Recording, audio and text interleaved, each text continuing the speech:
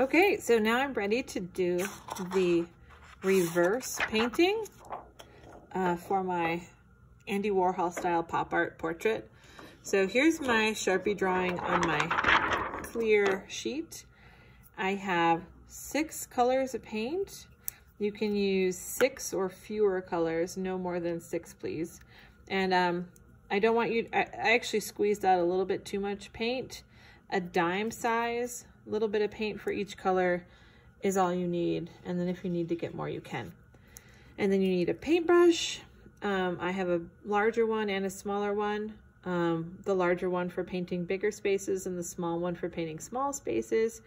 And I have a cup of water and I have a paper towel to clean up any excess water or any spills. So what I'm gonna do is I'm gonna flip over my drawing here. And so the actual marker, okay, you can sort of feel it with your finger. You can tell which side you drew on. So the actual marker is gonna be facing down. And I'm gonna be painting on the back side of my paper here, my clear, plasticky, transparent paper. And I'm just gonna take my colors and start filling in some of the shapes and spaces. I want to also leave some of them transparent. I definitely want to leave the background transparent, so you're not gonna paint the space around. And you're gonna leave some spaces transparent. You can choose different ones for each picture. Like on one, I might leave the face transparent, and on the other one, I might paint it. On one, I might leave the jacket transparent, and on the other one, I might paint it, not sure. But I'm just gonna kind of start. And you might wanna plan your colors out in advance. I think what I'm gonna do is use warm colors on one. So like orange, red, yellow, and then cool colors on the other. So like pink, blue, green, okay, cooler colors. So I would say if you use a color on one side, don't use it on the other side. So you want the colors on each half to be totally different, okay? So don't repeat your colors from side to side. So I'm just gonna do a little bit for you to see, and then I'll turn it off and finish it off camera, and then show you what it looks like when it's done.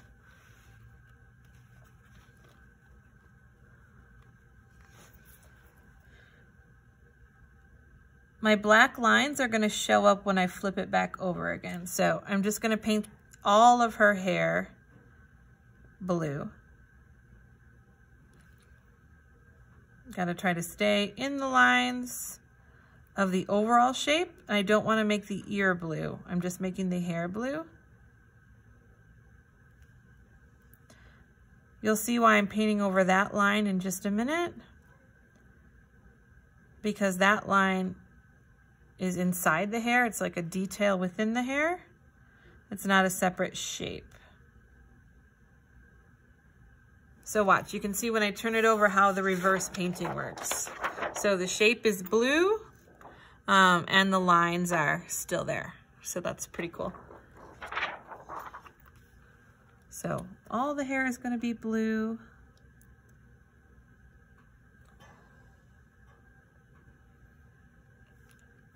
Whenever I'm painting in a shape, I like to kind of go around the edges first, more carefully. So I'm gonna like trace around the ear, and I'm just using the very tip of the brush. I'm just dipping the very end of the paintbrush in the paint, and I'm holding it back a little bit far. I'm not way up here on it. I'm holding it back, and I'm just like lightly with little quick strokes outlining my shape. And now I'm gonna use quicker, larger strokes to fill in the shape. So see, when I flip it over, the outlines are still there and the hair is painted blue.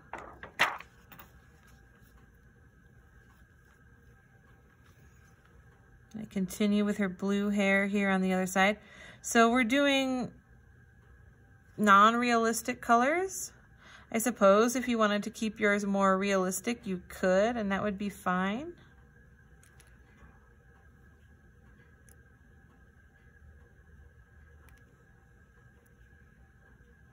but this is reverse painting. So you put the lines on first, and then you do the painting from the back. People do this on glass, on plastic, and on plastic sheets like we're using here. Okay, so, oh, a little bit more hair down here. So since I'm painting on the back, I don't have to be super careful about my outlines. I just don't want to go completely over them into another area. The area that I'm working on right now is the hair. So I want to just make sure I keep my blue paint within that area. I'm not pressing down really hard. I'm doing short little strokes. I'm going around the edge first. And then I'm filling in the space in the middle there. I'll demonstrate a little bit more.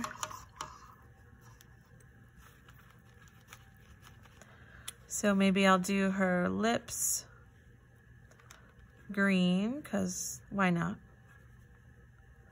So I rinsed out my brush in my water, swished it around. I'm drying it off on my paper towel, and now I'm getting just a little bit of green paint right on the end. And I'm filling in that space right there. I'm gonna do some other things green. I guess I'll do her shirt green.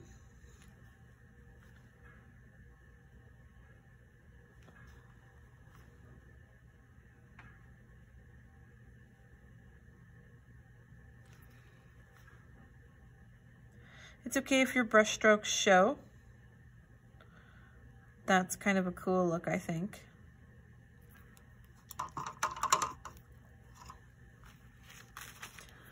I'll do her necklace green and her earrings green as well. Those are just little dabs of paint.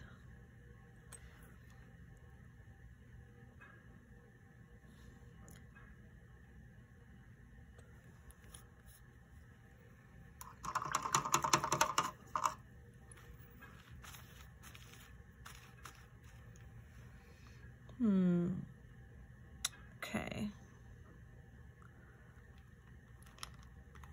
Gonna go ahead and do,